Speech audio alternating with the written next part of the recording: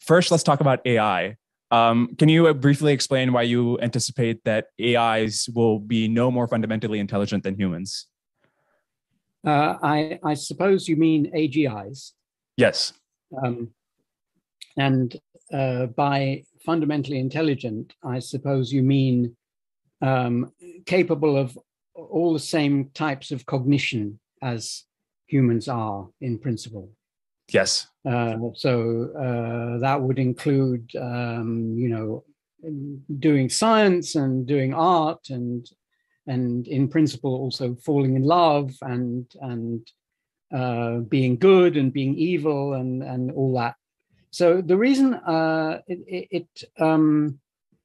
the reason is twofold, and one half is about computation hardware, and the other is about software. So if we take the hardware,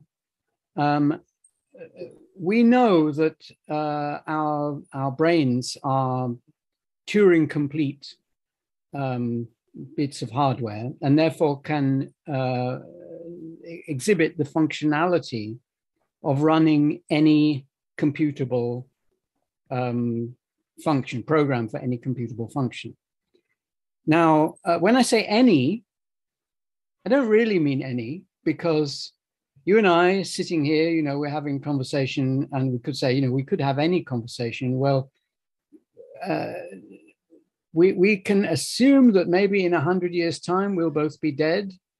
And therefore, the number of conversations we could have is strictly limited. And also, some conversations depend on speed of computation.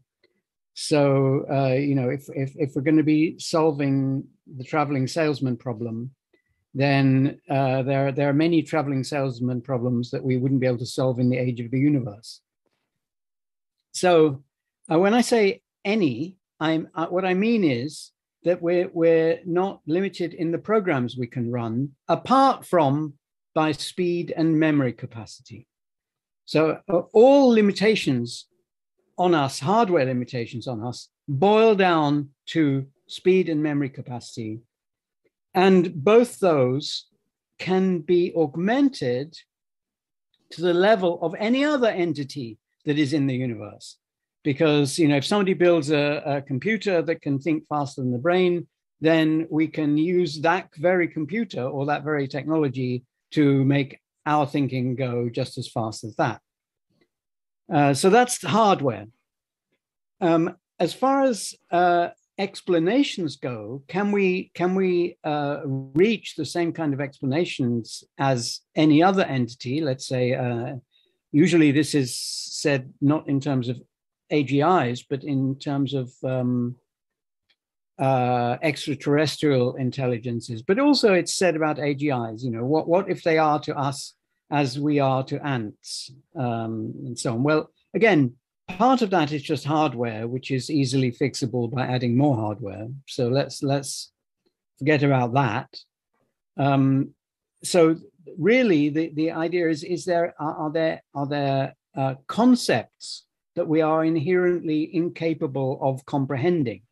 I think Martin Rees believes this. He thinks that we can comprehend quantum mechanics, apes can't, and maybe the extraterrestrials can comprehend something beyond quantum mechanics, which we can't comprehend, and no amount of brain add-ons with extra hardware can give us that, because they have the hardware that is adapted to having these concepts, which we haven't. The same kind of thing is said about maybe certain qualia, that maybe we can experience love and an AGI couldn't experience love because it has to do with our hardware, not just memory and speed, but specialized hardware. And I think that falls victim to the same argument. The thing is, this specialized hardware can't be anything except a computer.